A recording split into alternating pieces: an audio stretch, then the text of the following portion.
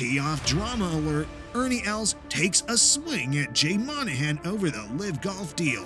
Witness the no-holds-barred verbal showdown as Els slams Monahan. Alright guys, we all know the LIV PGA merger has been signed and sealed, but that doesn't entirely mean everyone should be a fan of it. Els in particular.